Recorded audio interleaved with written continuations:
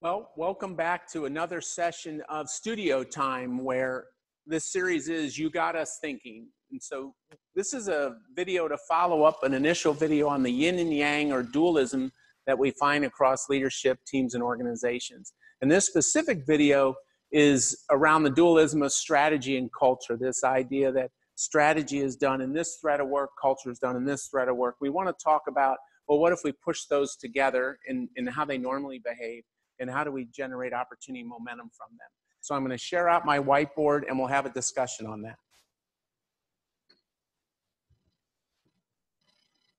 So this idea of taking the yin and yang symbol that we had last time from the video, but this idea of rather than in these contrasts of dualism is now we're going to work with strategy and culture and the opportunity that can be generated and why we would be talking about them in this way.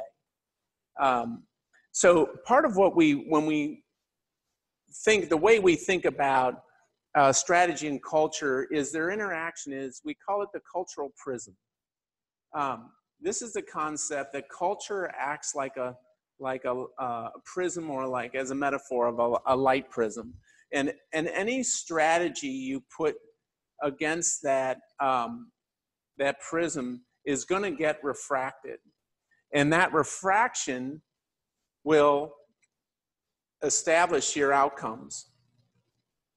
So depending on this relationship between strategy and culture, your outcomes can be very good or mediocre or be not probably what you want. So why do they behave this way? And part of this is, you ask the question of, you know, the old question of why does, you know, the statement of culture eats strategy for lunch. So we look at, why does culture, and I'll use my little Pac-Man symbol, why does culture eat strategy? And the way we're looking at this, well, the answer is, and I'll have to write this out for you as I talk about it, culture has no agenda. It just reacts off of what you feed it. So we say culture has no agenda, but people do. So as it's the actions of people that cause this to start to happen, why culture eats strategy. So when I talk about that, let me change my marker here a little bit. And so if I say, well, what do you mean by that? People have agendas. So what they start to do is they start to implement different strategies. They start changing the strategies of what the culture, the relationship that the culture is used to. And then what starts to happen? You get a different refraction. And then, so often you're surprised by the outcomes. So the way to think about this is to go back to, well, let's think about it in the yin and yang concept. And if I say that, well, if I think about them as integral to one another, and we actually, as we talked about on the other video, if there's an opportunity to push them together, can we create opportunity, and then can we create momentum by engaging of how those two flux with each other? So the goal is to be able to understand, my drawing's going to get a little messy here, but understand the relationship of strategy and cultures as it's living in with this light prism kind of metaphor. So what do you do? Well, what we found is, the thing is, be aware. Be aware that this is going on. The next thing is, be intentional. And why would I say intentional?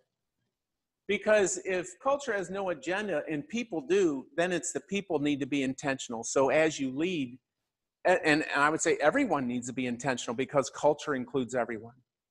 Well, the next piece you're going to need is get aligned. Without an alignment, you're going to have all the agendas going different ways, and the culture is going to get confused, and therefore it's going to eat strategy. The next piece of this is link it over time. Culture evolves over time as off of what you feed it. So link it to your strategy over time. The second piece of this is disseminate it.